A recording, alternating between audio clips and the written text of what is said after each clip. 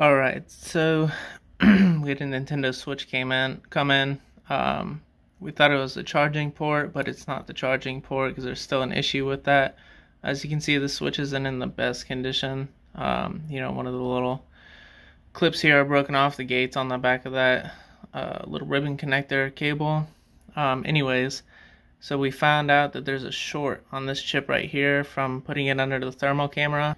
I have a Nintendo Switch and it's having charging port issues, and I have the charger plugged up so that we can see if anything's going to light up, and sure enough, as we get closer here, we can see that there's a chip there that's glowing like crazy.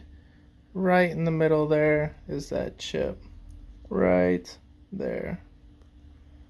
So we're going to have to replace that chip, and hopefully that should fix it for us.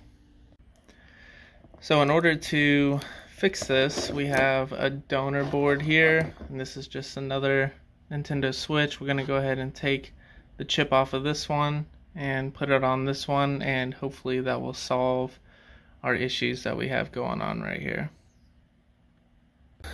The chip that we will be taking off here, its part number is BQ24193. It goes out a lot, obviously. So we're going to go ahead and start with the donor board and take it off the donor board first.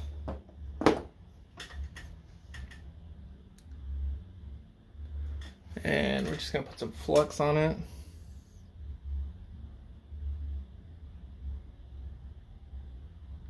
That way that it heats up quick.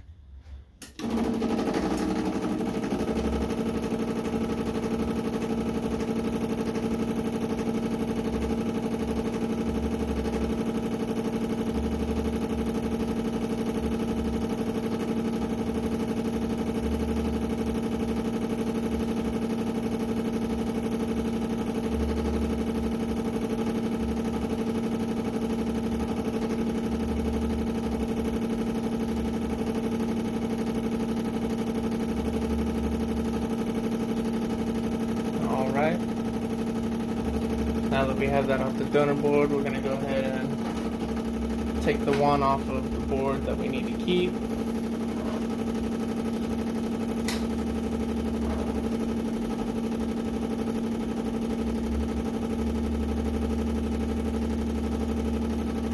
So same thing there, we're just going to take some flux, put it on there, just a nice little dab. Heat that up.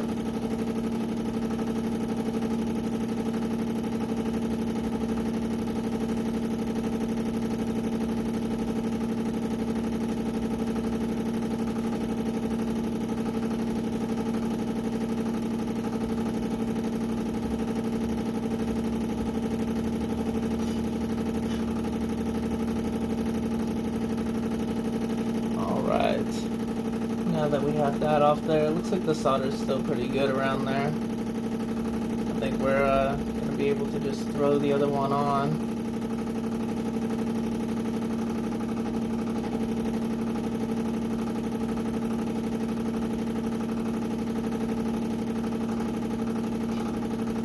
You always want to be careful not to bump any other components off doing this. Get it to turn there. There we go.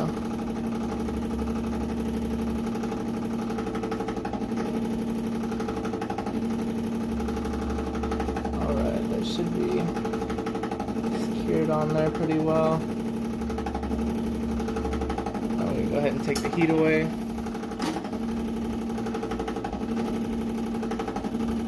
And that should be good to go.